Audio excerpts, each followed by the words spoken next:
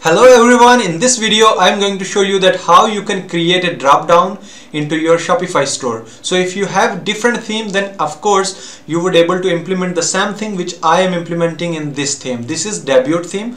So on the top you can see that I have some options here like home, catalog, about, contact, shop, and then I have blenders. Since I have the store of blenders, so let me click on this menu. So you can see that we have multiple sub menus under portable blenders, under bottles. So how you can do this, because this is something which is more descriptive to the customers. So if your customers are trying to see your products, that which kind of products you are having, so in this way they could understand your whole store. So let me show you how I did this. So let me refresh this page, and actually I removed that menu. So let me add it once again.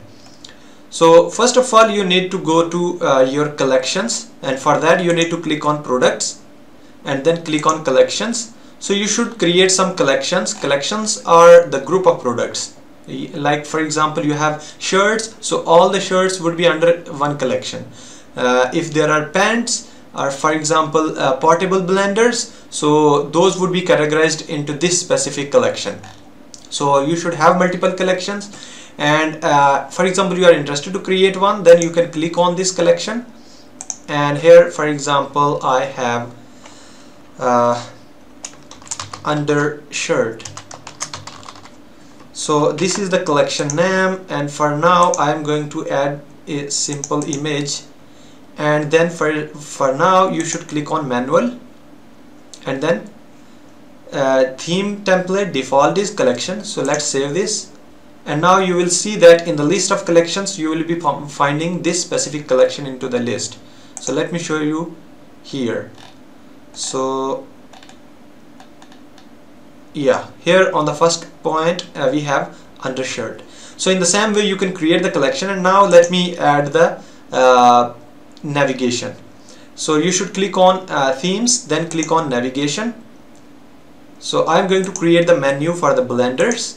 So for that I have to click on main menu, then click on add menu, and here I have to search that specific for example, first of all I need to click on blenders. So this is, for example, I am considering this a page which is shop page, and let me click on add, and then you can see that I have this blenders. And if I'm refreshing this page, and now you will see that this is the blender menu. Under this I am going to add some more sub menus, and for that, for example, I have portable blenders, and you should click on collections. Then we have all these blenders, and let me click on portable, and then click on add. In the same way I'm going to add one more menu, which are like you should click on this link, and automatically you will be getting the clue that which are under this category.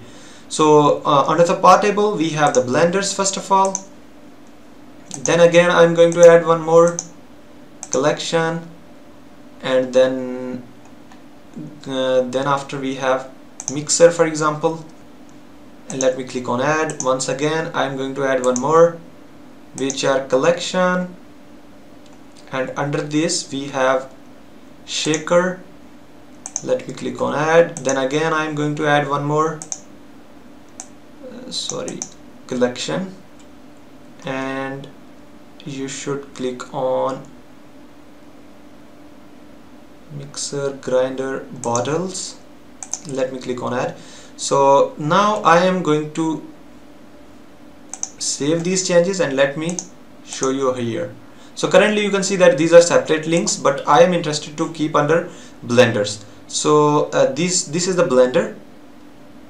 So first is portable, and this is already we have added on the top. So then we have mixer, then we have shaker, and then we have bottles. Alright, so for example under portable, so let me show you now how it would look like. Now you can see that we have blenders, and under this we have portable, mixer, bottles, shaker. Alright, so for example, I am interested to keep some changes. Let me show you how. So under this blenders, for example, I am interested to keep the shaker under this portable, and mixer under the mixer I am going to add bottles. And let me save these changes, and now you will see one difference. So let me refresh this page. Now you can see that we have portable, mixer, and under this portable we have shaker, and we have bottles under mixer. So in the same way, if we are adding something more, then of course that would be added under this. For example, I am going to add one more menu for clothes. So let me add one collection, for example coat, and then I have some pants, and there are a lot of other things which I am going to add for now.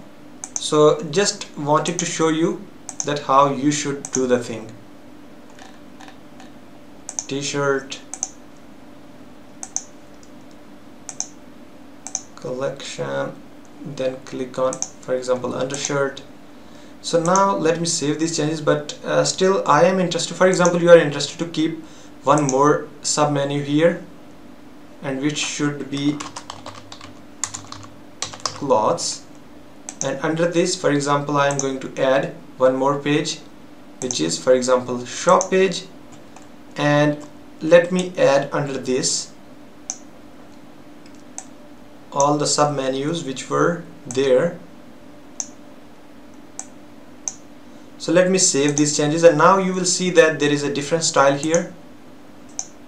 Now see that we have clothes, coat, pants, t-shirt, undershirt. So in the same way you can actually scatter the categories of your products, so that your customers could identify that which products you are selling onto your store. So this was the simple way. So I will be showing you some more things in the new videos.